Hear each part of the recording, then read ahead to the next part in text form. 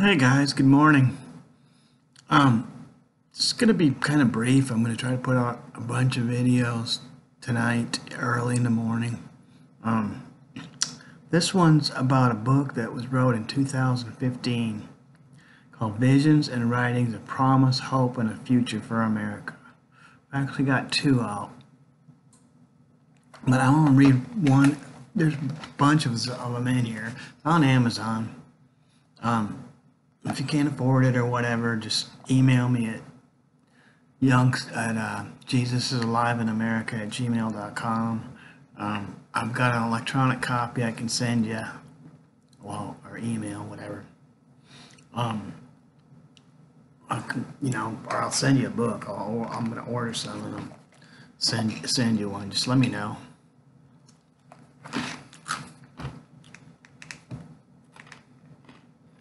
More than one, but I'm going to give you a couple of them, and then I'm going to end with that. And then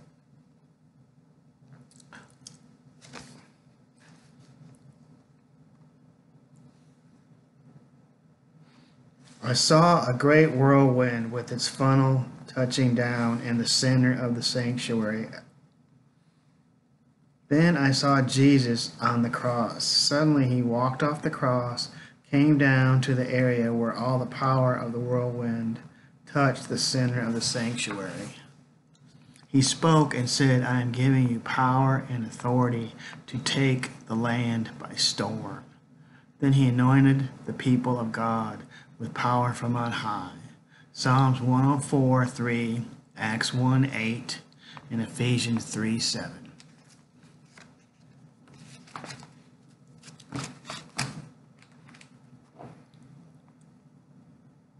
I saw a great storm covering the earth.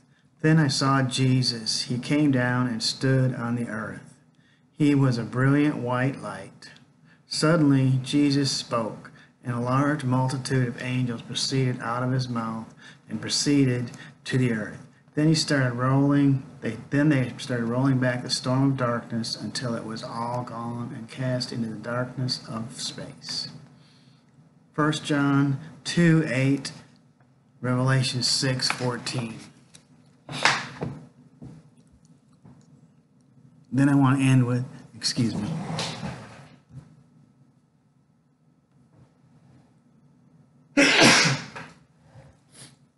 Sorry, I get a lot of hay fever this time of season.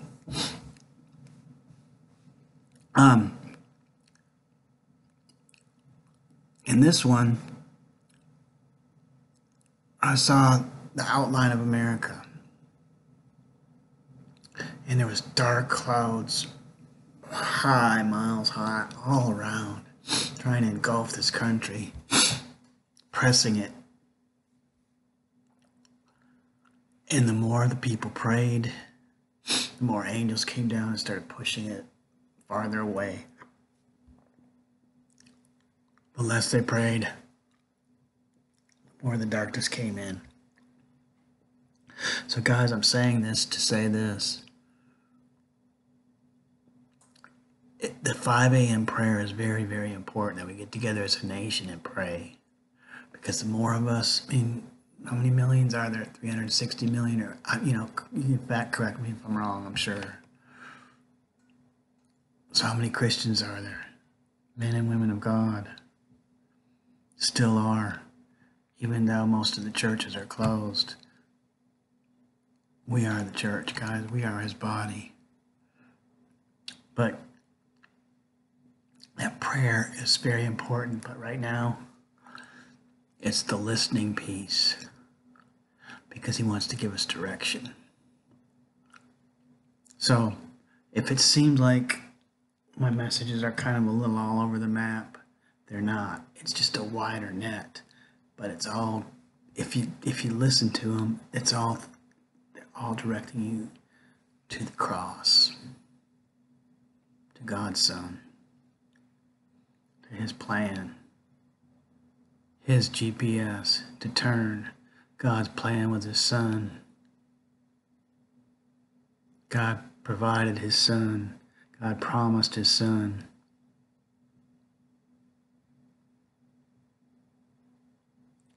So He wants his people to turn, but it's a choice, guys. And you're going to hear a lot of my messages. He told me to plow down the middle, guys. Okay? There's a lot of judgment and doom and gloom stuff out there. I get that. And then there's the other side, the loosey-goosey, anything goes. Love, love, love. And it is God's love and His grace and His mercy. But He wants us to be pure and clean and His bride. And you're not going to get it without His direction, without getting on your knees, getting rid of this theology and using your neology. It's for all if we choose it. If we don't, I don't even like the word judgment, but it's in the Bible.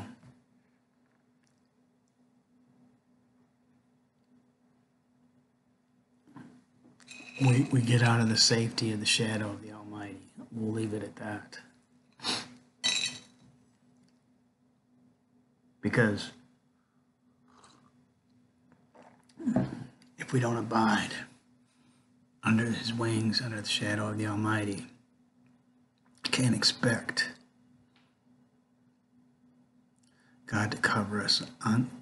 It's a mockery of the cross, honestly, if He covers us under. If we want to stay in willful sin and disobedience and not choose Him, yes, I get it. That's what He wants us to come with our sin before Him. So He can cleanse us, make us pure, clean, holy, and acceptable. So, they're going to be down the middle, and they're going to all be directional to come to Him. Because at the end of the day, who's your source? It should be God, Jesus, the Holy Ghost, and His Word. Not a bunch of yahoos, I guess me included, on YouTube. All this surreal, a lot of preachers now, it's like a talk show. Talk is cheap, guys. What are your actions portraying? What are you actually doing? There's a reason most of the churches got closed, guys, because we had built our houses upon sand.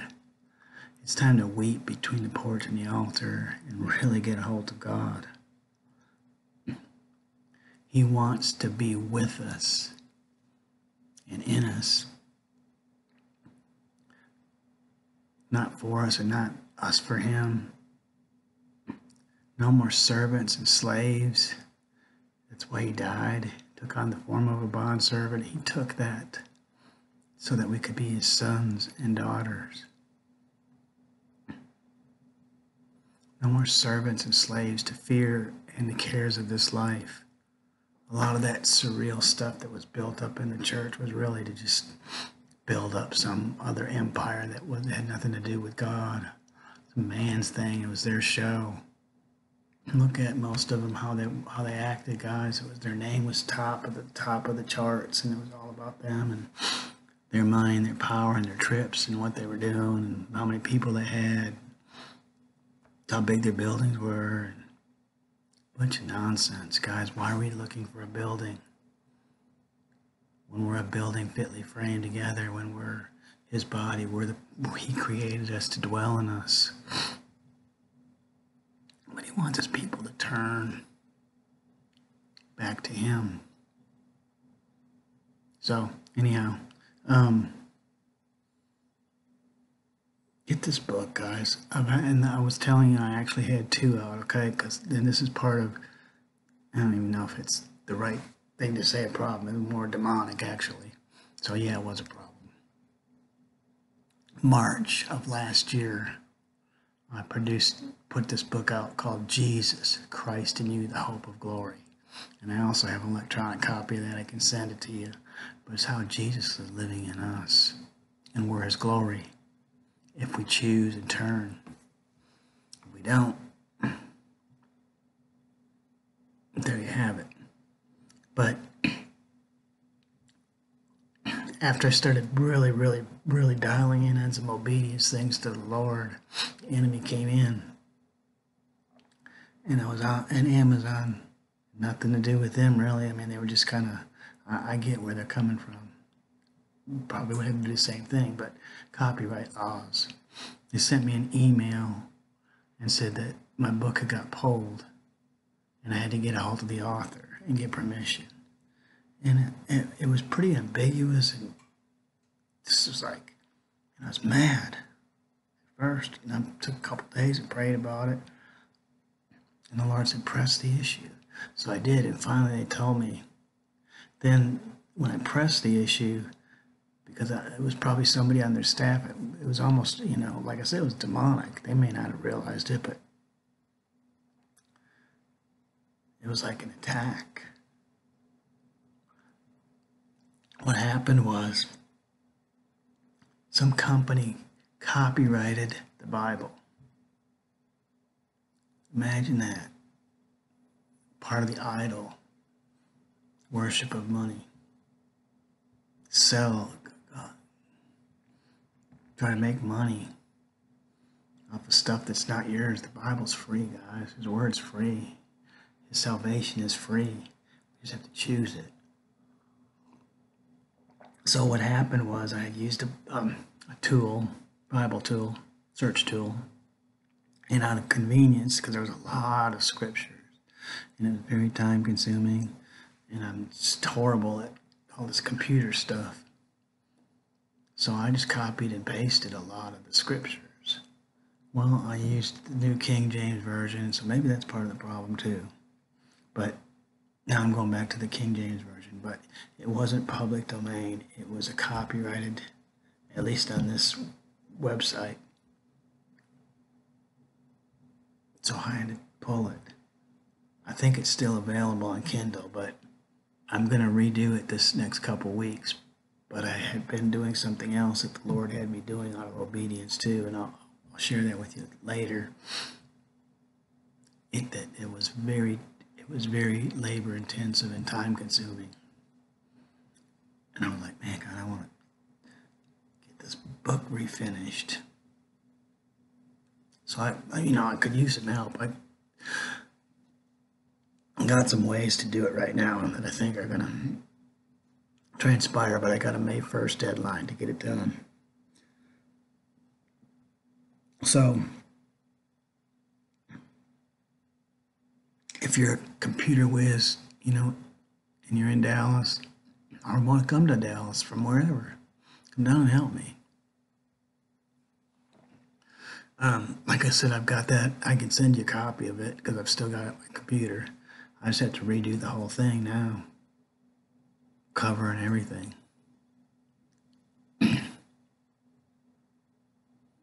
So anyhow, that's it, guys. But get this book. Help me get the second one out, or in a couple weeks. I'll have it out. Wished I had it out now, but I don't. There's a bunch more coming though, but it has nothing to do with that. It's just I'm a watchman. I'm just being directional, and I'm telling you, it's time to turn your life over to Jesus. Really turn, not a bunch of lip service and hoodwinking God, because that's kind of what this country has done. Man, 6 months ago, or for a long time, everybody's like, we're such a godly country, we're such a godly country, we're such a godly country. Because we stuck in God we trust on our dollar bill. I mean, look at the dollar bill, guys, the weirdness of all of it, and the pyramid with the eye, and who are we kidding? We're hoodwinking God and kind of using his name in vain, almost, honestly. There's a lot to it, guys. There's a lot of depth to that. Where's all these supposed churches today? Why can't you go to them? Why can't you connect with these people? I didn't do it. nothing to do with my messages, because my messages have nothing to do with nothing other than the directional from God. I've got to do the same as you. I've got to stand before Him one day and give an account for every word that I'm saying. I don't take it lightly. Read Matthew 22. It is not a fun and games, maybe even that warm, fuzzy feeling message. I get it. Yet it is, because His grace and mercy endures forever and sufficient. Read Psalms 117. There's so much greatness and goodness, but we have to turn our lives over to Him. Been shaking, guys. It's shaking. I get it. But it's for a purpose. So anyhow, we love you guys. I'm going to end with that because I'm going to put out some other ones. Love you guys. Like I said, you can just tune in with us. Instagram, Facebook, all at Jesus is Alive in America. You can email me, jesusisaliveinaamerica@gmail.com. Thanks for watching, tuning in. Share this with others. But let's get our lives right with Him, with God, Jesus, the Holy Ghost, and His Word.